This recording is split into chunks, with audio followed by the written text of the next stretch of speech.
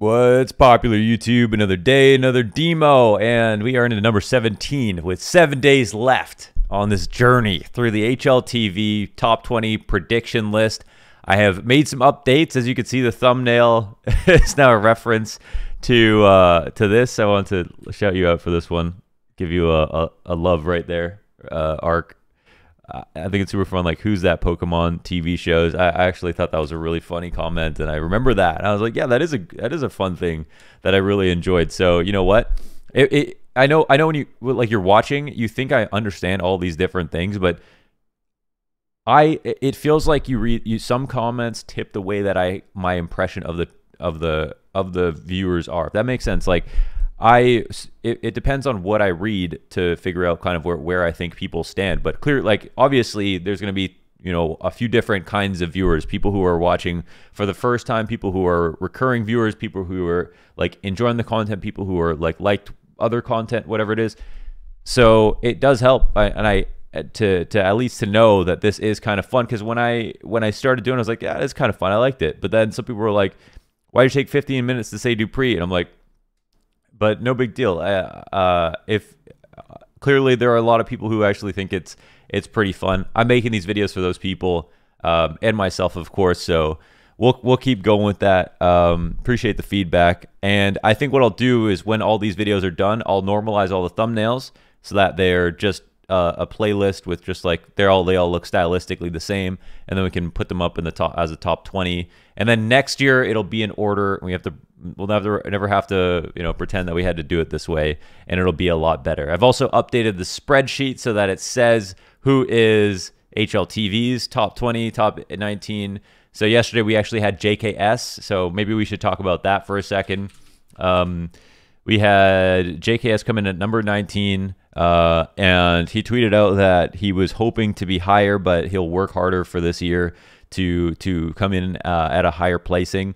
And I think of course you should all read these articles they're always on the front page of HLTV if you want to find them. In case I forget to link them in the description, I'll try to link them. I'll link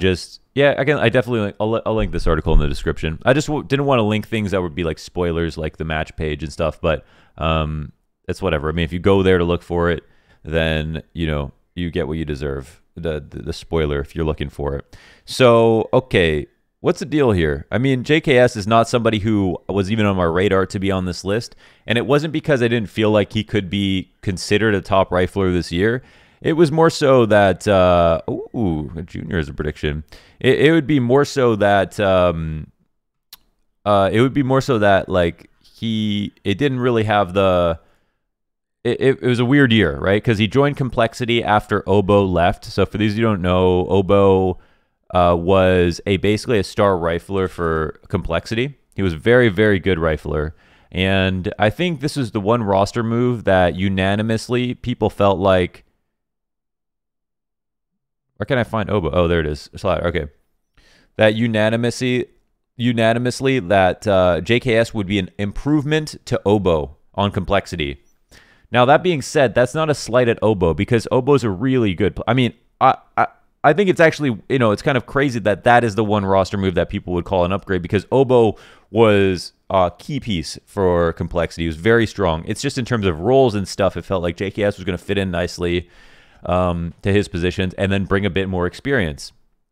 Be able to keep up mechanically, plus experience, plus people have always wanted to see him on another team that wasn't the Renegades or 100 Thieves. So yeah, but I mean, like, obviously you look at the event history for Obo and it's very impressive, man. He had a very good year himself. And this, yeah, it's not an easy, these are big shoes to fill for JKS, right?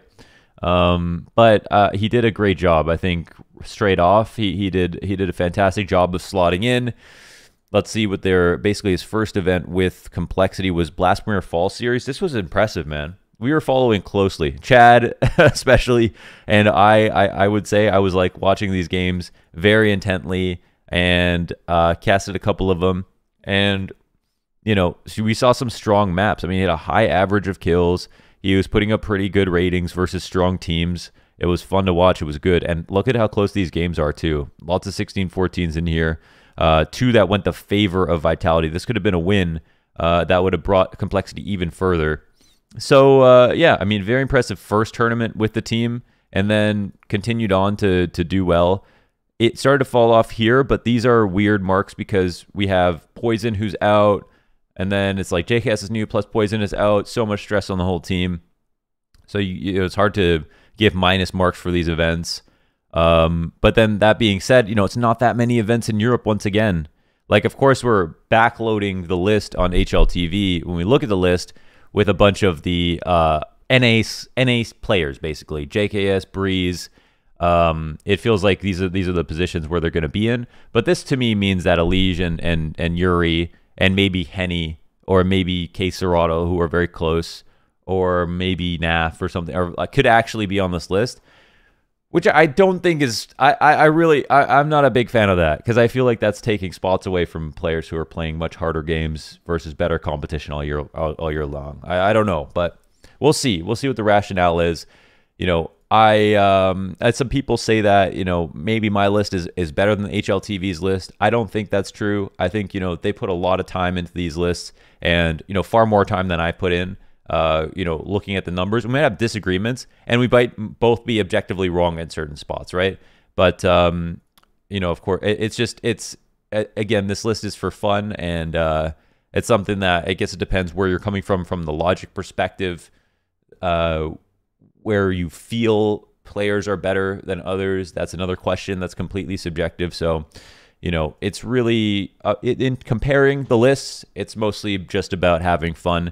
And in disagreeing about what we think is the right answer and what isn't, we learn more, right? We learn more. Arguing is kind of good because it forces you to confront your own ideas before they leave your mouth. When you know that somebody is going to snap back at you with their own reasoning and logic, then you have to really give your thoughts a bit more thought. You have to really make sure that you're saying something that you believe in, because you're going to put it out there and allow it to be attacked.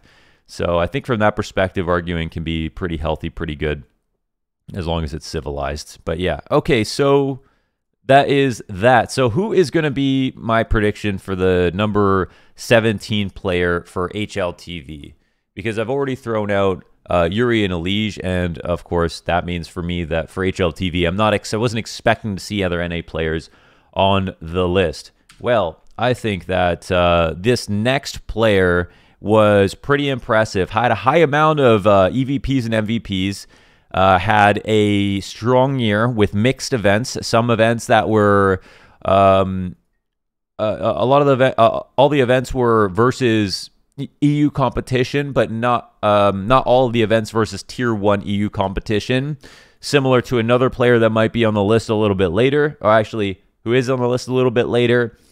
He is a player who was regarded as one of the strongest players, if not the strongest, at Flashpoint. He was a player who was second on the list of this team that I would say had overperformed or done really, really well. Had an overall extremely impressive year, even though the quality of the events might not have been that great. This is a player who did fall off a bit versus Tier 1 competition in 2020, and it is the reason that he's not higher up on my list. I think I've given enough hints. This, of course, is Valda. This is my prediction for number 17 for HLTV in the top 20. I think and I have him for my own list at number 19. I really valued this stat line here with almost 30 maps played to have fallen off in the kind of the most important matches, as opposed to Montu, who I have very high on HLTV's list, just because I was so impressed by that stat line of big match player, and even though some of the events were mixed, he was consistent throughout, plus high performances in big matches. This was kind of like, he did really well here at Flashpoint. He did really well here at Open Summer. He scored okay here at DreamHack, at Blast Premier. And listen, they came first to third in the group. It's fine. That's all you really need is the win at the end of the day. But of course, this is just for fun. DreamHack Masters Spring. He's not failing in these positions. He's just not exceeding in the same way that he is at some of these other events. Whereas Montu was literally, even better at some of these harder events. So I thought that was pretty impressive. And here's Cologne's a very good rating for him in Cologne, actually. And this is, part of the reason that he's still on this list in the first place. Overall, decent at Pro League. A sea of weed here, right? Sea of green for Valda, a very strong rifler. Glad to see him on, let's compare his 2020 to his 2019. Glad to see him on OG. I think, I see. Glad to see him on OG after North really wanted to see him play on a better team. And let me see, in 2019, he was on North for this whole year, right? Because the team, so OG only existed since December 2019, I believe, and then played Blast Premier right after that. So yeah, a year of playing on North, not a great position to be in. I think he was pretty unmotivated. So he's improved his ratings here versus top 5 teams. This might be a climb that needs to continue to happen for OG to win some more, or actually win an event, because they have not won an event yet. Even though we've topped groups here for OG and had some very impressive results, as a roster, we have climbed nonstop, but we have not achieved. And of course, not the greatest year to be trying to achieve, right? This is also a year where Issa is playing in Jordan with like 100 plus ping, and we know his level, and we know that he plays much better on LAN, and we know that he's just made for it with the energy and everything. Him and Woxic, I feel like when they go back to LAN, they're going to be feeding off. Their teammates really well. But for the meantime, it's Alexi B, socially isolated Finnish man who performs extremely well, no matter what the circumstances, even far away from his teammates. It's a bit spotty here for Alexi B, but honestly, some of the most impressive scorelines in individual maps on this team sometimes. Curious to see if what his stats overall is just very even. His T size we've seen a lot of, and he does a lot of I don't want to say sacrificial plays, like he's trying to get kills, but he is, entering with a tricky smoke and trying to get a kill and then creating space. And it's very much like Glaive in a sense. He's a very hard player to rate because honestly, I think I would say Glaive's stats tanked this year, but I'm not sure. Let's go ahead and see, because I feel like his role has developed quite a bit. So this is 2020 and this is 2019. Things changed a little bit here. His rating seems to have gone up, his ADR down. His impact down. So I honestly, I actually don't rate this impact stat. I don't think it's a very good one from what I've seen from certain players. I used to reference this a lot, but I really don't think this stat is accurate to the actual impact of the player. I just don't think it is. Personally, it's the one stat I don't really trust on this page, even though I used to reference it a lot. There are some other examples that I can't remember yet, but But anyways, Glaive is someone who just makes key plays all the time. Key plays for the map the whole time, and so does Alexi. And they kind of play the same on CT sides. They take first contact a lot. They get a lot of information. And the information gets used. It's not just like, I died, I got info. It's like, this is relevant info that's going to help us right now. Because we realize that, X and X player are out of position. Okay, so now we're going to go into the game to watch a Valda demo. Already a bit late here. I don't know how I keep doing this. Oh, I'm also uploading a chess video. Oh, we're CL left hand. Just putting in the... Cool. Also uploading a chess video today. Kind of random, but I have been streaming chess and playing chess a lot, and it's just like, I feel like I should just be, I feel like, I don't know, people have been watching, so I feel like it might be interesting to watch me improve at something. I don't know if you guys have an interest in chess. That sucks. Dying to a guy sitting opposite firebox when you split connector. So you see Breeze's position there in the corner of the site. He doesn't want to fight people coming up connector. Maybe on a pistol round it's okay, but he can't move from that spot, right? So he's tucked opposite firebox, hoping that they like execute A, not that they run up connector into him, and he still gets 2 kills. But yeah, I'm gonna upload like a random chess game. I did a little intro for it, so like it'll make a little bit more sense. But I feel like if I'm playing, you know, if I'm making the content, like I'm playing games on stream or something, I might as well just be like uploading stuff. If it's not too offensive. If you hate it, you want me to remove it, tell me. I'll get rid of it. We'll do no more chess stuff. If you find it interesting, go for it. I feel like there's going to be some overlap between people who watch videos like this and people who may or may not like chess. I'm dog shit, but I played a little bit back in May after watching XQC and Hikaru play it, and I've just been watching like so many chess videos on YouTube again, so I was like, I'll start over. I know a total of 1 opening, the London. I don't know how to play it properly. Get about halfway in, and then I just start mid-rounding, if you will. Speaking of the mid-round, look at these rotations. We've got the T's going over to B apps. Oh, it's a QB sneak, as we like to say. Bomb by itself on the other side of the map. Hey guys, you enter B, and then we'll run up A ramp. Let's see how it goes.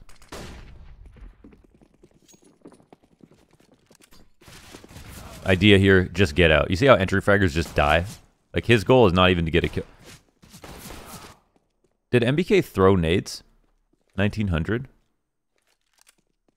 Oh, he got spotted on the ramp. I see. He took some damage. Okay. That didn't work out too well. He was just trying to catch a fast rotation if possible. Oh, I skipped far into this round. My fault. And now we'll get to pay attention to what... So, we watched Montu on a T side and a kind of a weird T side where he had impact, but the team didn't play very well. So I think this is a different game. I'm hoping this is a different game. Let me go ahead and check, actually, just to see. 20. EG and match page. Just want to double check. Yeah, it is a different game. Okay, cool. So what we can compare with this different game is the T side where, first of all, we got the rifle instead of the op. And we can also see, like, from a team perspective, how OG may have played better or worse. And then, and this is from the fall series, where I think the Man 2 series was from the spring.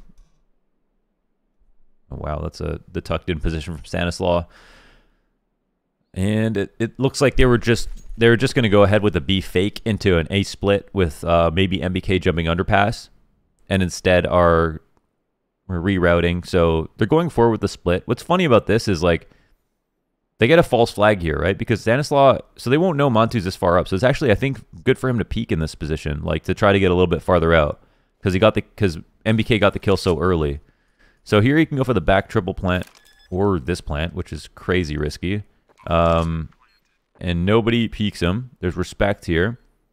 So where does he want to go with this? I realize we're not even watching Valda anymore because he died, but I'm invested into the outcome of this round now.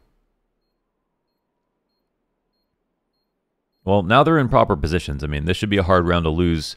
MBK's low, yes, but it comes down to the nades the CTs have.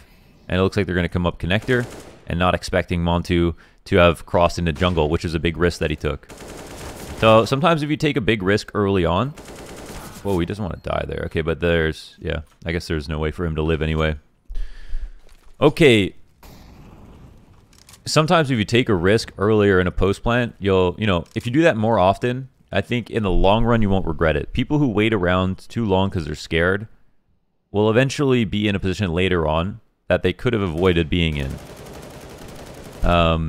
So, and you got to recognize when it's good to take a risk and when it's not, of course, right? If you have a, you know, a man advantage situation with way more nades and all the stuff, like maybe you don't need to like try to run out by yourself and find a kill or push for information. And here are just some crazy trades that are going down on a full B hit. It's looking good. A couple entries by Montu is the big reason, I'd say. But, you know, if you're in a 3v3, but one of your teammates is very low on HP, and you think the CTs might be a little bit farther out, then, hey, that might be a situation where you want to try to take a risk for like the best after plant position possible to just walk out there like Mantu did, or to swing on something together where, you know, you could have just sat back on A ramp or Palace. But I mean, you don't have to think about it too hard, right? Just think about like, do I feel like we're at an advantage in this round or not? And if not, how do I get back to an advantaged round without instead of just letting them retake and knowing that they're going to win in the retake. Also, it's very situational advice because... Oh, is that smoke going to land properly stairs or just... Oh, right at the top connector. So you see that? Oh, that's so good. So the connector smoke lands, and then Alexi B can stand on the bench and fight stairs. That is so nice. That is so nice. I actually love how that works out.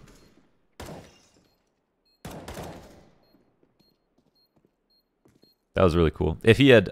Yeah. I mean, he could have smoked jungle and whatever, but Alexi wouldn't get the kill.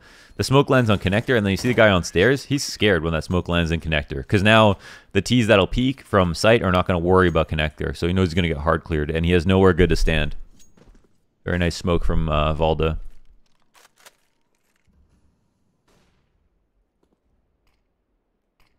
I would pause on that one, try to copy. I'm not sure what the point of reference was, because there was a smoke on stairs, so I'm not sure what he lined it up with. Gotta always be careful when you see one-ways on the ramp like this, just because you don't know if the one-way is intended or not. You know, in year 8 of CS, it mightn't be a one-way they wanted you to find. Lots of spams. Being active here, as opposed to just sitting back and waiting for someone to peek. This is something that you, as a team, have to decide, you know, who is going to be spamming and who's going to be holding, right? Because if someone's spamming a box and then someone swings out, if you don't have somebody else watching that, then that guy who was spamming has to now flick and has to use way less ammo than the other player to like make sure they win the duel. So that's really where communication comes in. Beastly 2K spray down, and I think they've got info on the last player. Yep, he is in the jungle. And here's kind of here's like an example of like, okay, why stand in the same place when CT spawn is free?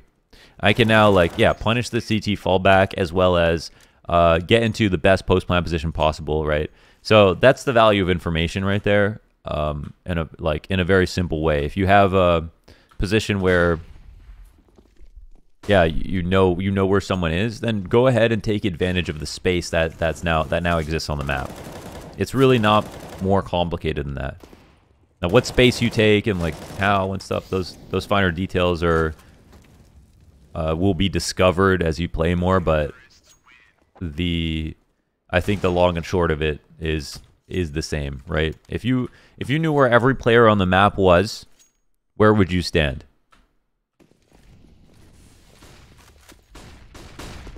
Getting closer and closer to that is the idea behind, you know, good positioning. How do we get the info from communication, from the mini-map, from your nades, from your spams, from your kills, and then using that to improve your position like you would in chess, I guess, like you would in chess. Except chess is played with complete information, so it's a little bit different. But there are situations in CS where, you know, it's not totally about deception. It's just about giving the player remaining no good option. Like, a player might know that you're there. Okay, there's a good situation. They try to re-smoke, and oh, a perfect spam shoulder peek. Gets a headshot through the door. Look at the movement. Valda is flying now. That was actually a pretty sick couple of entries. And here's a spot where you're trying to end up on the B site. When you get the 2 kills, you can freely run across the site and not clear things. In other situations, you would have to be more mindful of positions on the site. The smoke is actually kind of weird because it allows someone to get out of the market door, and now Valda has to watch it with like this, you know, maybe someone crouching around looking for feet. It's a little bit more dangerous. You normally don't want your smokes to be this poofy. You think, oh, poofy smoke means, oh, more time that they're smoked out. Well, it also means like more angles that they can now exit. Oh, so smokes only have value when you can watch them, and if you can't watch all of the whole smoke, then it has less value.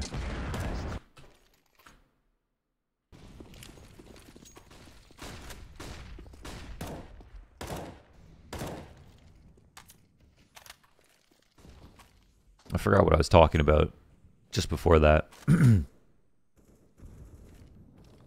Oh yeah, I mean Valda getting to that position in the corner, watching it covers the door and window all at once, has a huge advantage versus the window, less of an advantage versus the door, but still an advantage. It's the position that does get cleared, but if Valda shoots, then it's a pull the pin play. His teammate can peek off of the back of the default or something else and trade easily. So that's a really important spot for Tease to get to when you're like getting out into the B site to like establish control. It's your final flag on the site. Say this is our territory now. You have to get through this, and this is going to cost you. Whether or not you get this kill, it's going to cost you a trade. You might not be able to get the trade. It's a very powerful spot.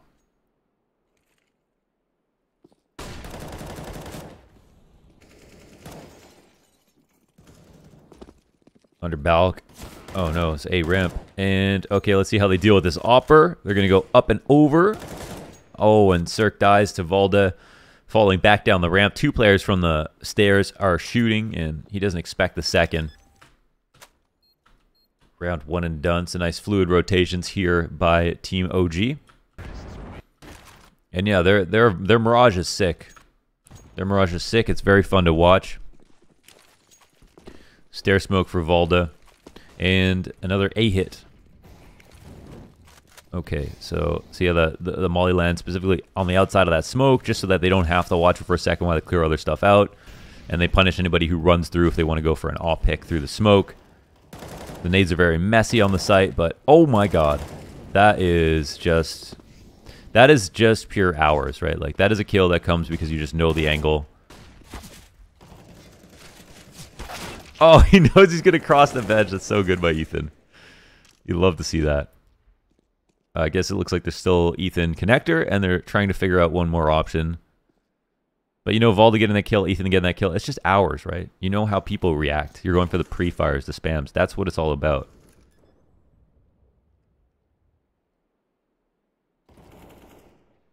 Okay, Ethan punished, and now they open up CT spawn. Circus spotted here, but they can double up. They're communicating, right? The two pieces are communicating. That's what makes this situation very strong. So if Issa shoots and Cirque gets the kill, Alexi can peek. This is the idea. And he can take first contact, and Alexi can just make sure he doesn't run up on the side. So we'll see. If Alexi shoots, then they'll have to change it up a little bit. But yeah, starts to walk around, and Alexi gets the kill.